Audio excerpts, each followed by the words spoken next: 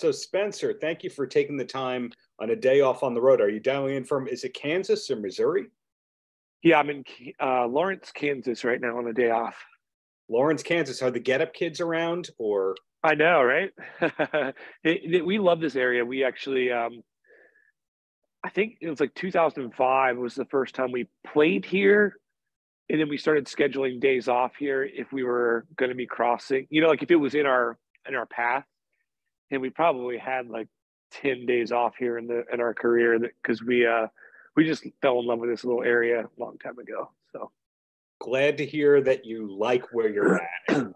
You're not stuck. Well, I tell you what. So I got on the bus this morning, came in to use the gym in the hotel, and it was 60 something degrees outside. It's like, great, this is awesome. By the time I showered after the gym and went back to the bus, it was like 40 and raining like sideways, and now it's going to snow in the next couple of hours, and it's just temperature's just dropping. So not the best for the day, but hey, at least we have a day of rest, Exactly. Well, hey, again, you are on tour and you're still supporting Voyeurist on the road. Are you playing a lot from this new record on the tour? Yeah, we're playing a couple songs from Voyeurist, and we just dropped a new single a week and a half ago. So it's kind of a taste of what's coming after Voyeurist, which is soon for us. We normally wouldn't, I guess, release music that fast, but we were just, we did a tour last year, and normally we would have done 2 tours, but everything just post-COVID has just been a little different. So we're just kind of taking in things that as we want to do them. So now we're going to be dropping a few songs throughout the year, and potentially a new record this year, or early next year. I'm not sure when we'll drop the whole thing, but we'll be releasing music throughout the year. Right. Voyeurist, I believe you put out 5 singles from the album before it came out. And these days, the definition of a single is a little different. But at this point in Underoath's career, it's the kind of thing where if you play 15 songs in a night, there's a chance that 15 songs literally charted, had music videos. In other words, it must be hard at this point to put together a set list. Yeah, it is. We only get about like 5 songs of wiggle room per tour, I feel like. Because I feel like there's, like you said, there's probably 2 songs off each record that we have to play. Right. We have to play 2 songs off Chasing Safety without a doubt. 2 songs off of Define the Great Line. Mm-hmm. At least 1 song off Lost, 1 song off Disam. At least a song off Erase Me, and then 2 songs off Voyeurist. That's really trimming the fat. That's like the things that we have to do. And then the new song, you're at 10 songs of stuff if we cut every corner before we could start, changing the set list up and making it, different. So, right. Yeah, but I think that's cool. I mean, you don't want to cut songs that people want to see that grew up on your band or never saw you play or whatever. So there's certain songs that we have to play. Yeah. Earlier into your career, it must have been like, well, how do we fill 60 minutes? Okay, we'll have a 5-minute intro song. Every other song will go, how y'all doing tonight? Things are great. It's great to be here. And now you almost don't have time for any of that because you get those 70 to 90 minutes in. Dude, I've been thinking about that a lot lately because we, like the set list, me and a couple of the other guys are like really hands-on with the set list. And at the same time that I like look like, man, we don't really have much wiggle room here. I'm releasing my first solo record this year. Oh. And I've only put out 2 songs. And even if I put out the whole thing, like I'm already like, talking to agents and stuff and like trying to get together, like when will the debut show be? What will the debut tour be? Like, when will the full record drop? And I'm sitting here thinking, I'm like, how the hell am I going to fill a set list when there's only, so many songs? Like, that's if I played every song on my solo record, like it'll still probably be like, I'm going to have to like jam it out in the middle and that kind of stuff. I think, and it like reminded me of the days when Underoath used to do like a new song live that wasn't recorded. Like we used to do that all the time, or we would do like an interlude and jam on it before a song with vocals and everything. And that honestly inspired a lot of new songs.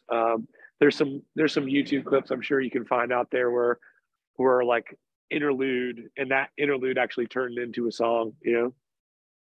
That's happened with a lot of bands. It's a random example to give you, but Def Leppard, that happened with. So you're not alone. Oh, wow. With all that. Yeah. But speaking of Def Leppard, I don't know why they come to mind. What was the band that first got you into heavy music? Oh, that's tough because it depends on what you consider heavy. Because my parents were like Zeppelin, you know, that was like born in the Zeppelin household, right. You know, but they also listened to the Beatles and Pink Floyd and the Rolling Stones and the Beach Boys, you know, that was their era, you know, like, so for me and my older brother, we discovered like the grunge era, which were like Soundgarden and Nirvana, Stone Temple Pilots, Alice in Chains. Like that was our bread and butter. I missed the 80s hair metal stuff. Oh, so you didn't start off on Van Halen and Motley Crue? No, that was like, I went from the Zeppelin, like my parents' music, to grunge. And then from grunge, I got two older stepbrothers and one older brother. And my older brother got into like the punk rock era, like Dead Kennedys and Subhumans and Queers and the Misfits and all that. And at the same time, we discovered the Deftones. So that was like the big jump for me from grunge to, I guess, the Deftones, Linkin Park era. But yeah, the hair metal thing, that wasn't anything I lived through, I guess.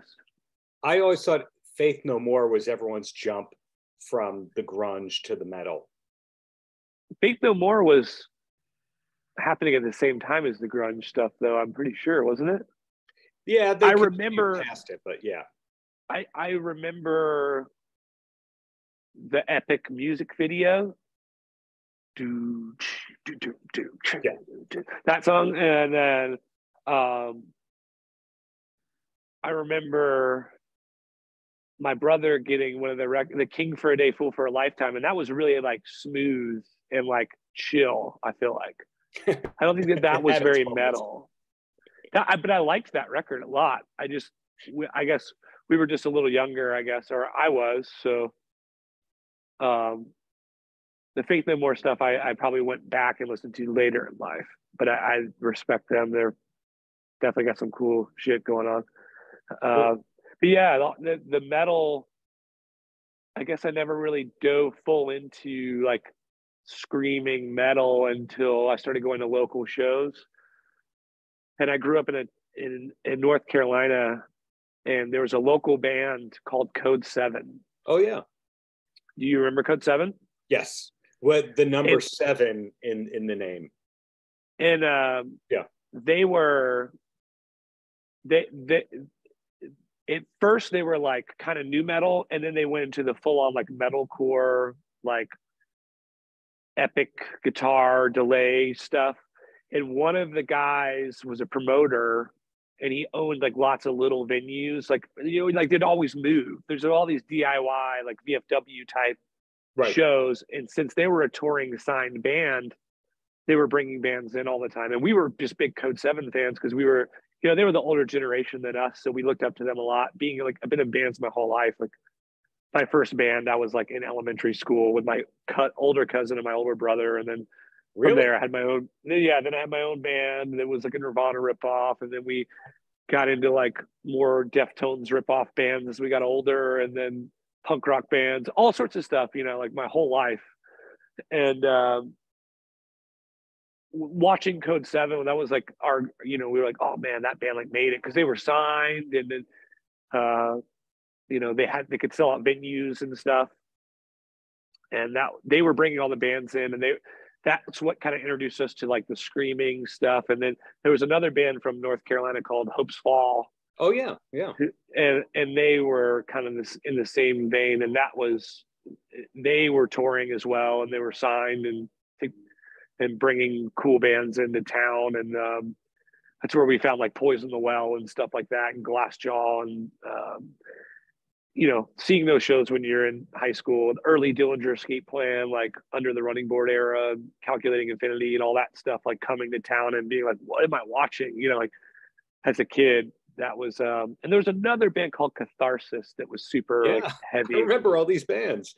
Yeah, Most Catharsis. Of these bands hold up, we're glad to say. Yeah, Catharsis was another local one.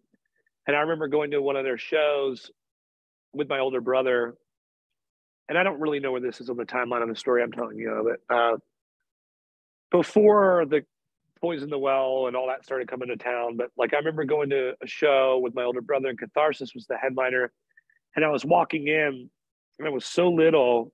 The singer of Catharsis came up to me and said, "Hey, what are you doing here?" And I was just like, "Oh, I'm with my brother." I'll never forget this. And he was like, "Oh, cool. Like, why don't you come up with me?" And he put me on the side of the stage because I was so small. And he sat me up on the side. I sat like where the monitor engineer was, because I guess he was concerned because I would have got my ass kicked, not knowing what I was going to. And I just left my older brother and went up on stage, and like he put me on the side there. And the venue fills up. You know, it was like during changeover, I guess. When I was walking in through the parking lot, he came up and grabbed me and took me up on the side. And then they started, and the singer started hitting himself in the head with a microphone and bleeding. And I was like probably 11 or 12 or something, just going like, "Oh my God, this is so cool," you know? And it was like the nicest dude ever. And then all of a sudden he turned into someone completely different on stage. And I thought that was so fascinating. So my intro into a lot of this stuff was mostly local, because I was lucky enough to have a cool older brother and cool older stepbrothers, and like kids my age weren't going to shows or listening to the kind of music that I was, but I was around all these older kids all the time. So I got to witness a lot of the cool stuff and hear it. When my friends didn't even have a taste in music yet, I was already like obsessing over bands and buying the Circus magazine, and you know, going to the local record store and looking at the back of the record of like, okay, I like this band, what record label are they on, flipping it over, seeing that, and then like going and finding other bands on the same record label. Like that's how I was finding out about music, and going to the show of like, okay, I think Poison the Well is cool because Code 7 showed me that they were cool.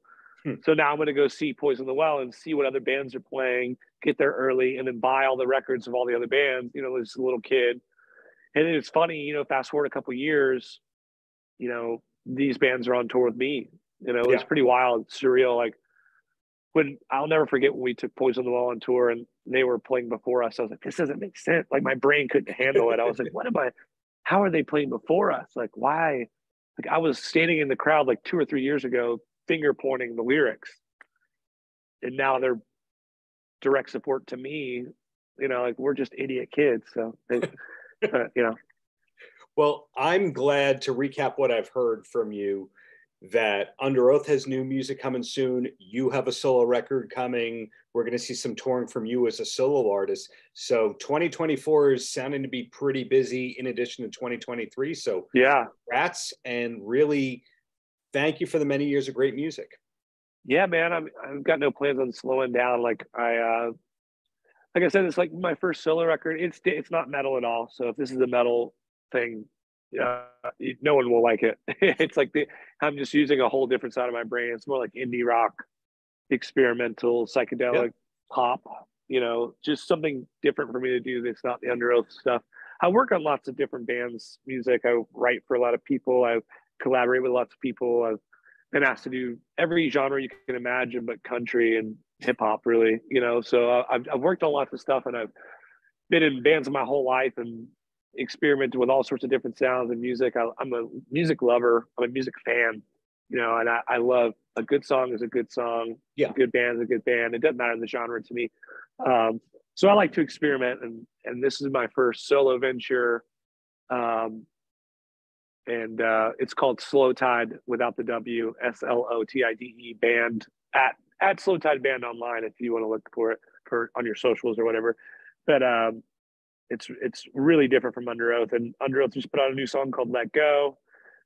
You can find that anywhere, and we're going to be touring a lot this year and releasing more songs, both with my solo and with my full-time rock band, Underoath. So yeah, busy guy. As David Lee Roth would say, nothing but yeah. That's what I'm hearing. Yeah, man. I love this. You know, I wouldn't do it if I didn't love it, and yeah, nothing can stop me from doing what I love. And, you know, and I'm fortunate enough that I get to do this for a living. You know, so it's great. I can support my family and, you know, play music and write songs. Well, get warm, enjoy the rest of your day off, and thank you for taking the time to speak with me, Spencer. Looking forward to your next New York show. Oh, thank you, man. Peace. Paltrocast.